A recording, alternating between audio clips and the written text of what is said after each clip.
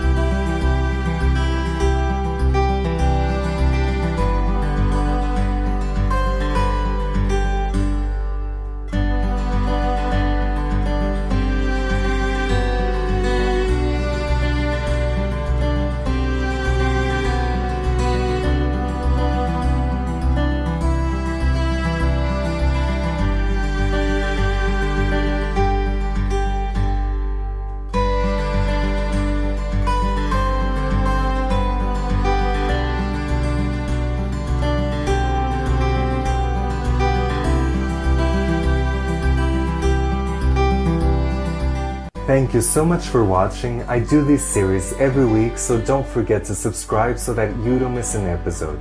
See you next time. Bye.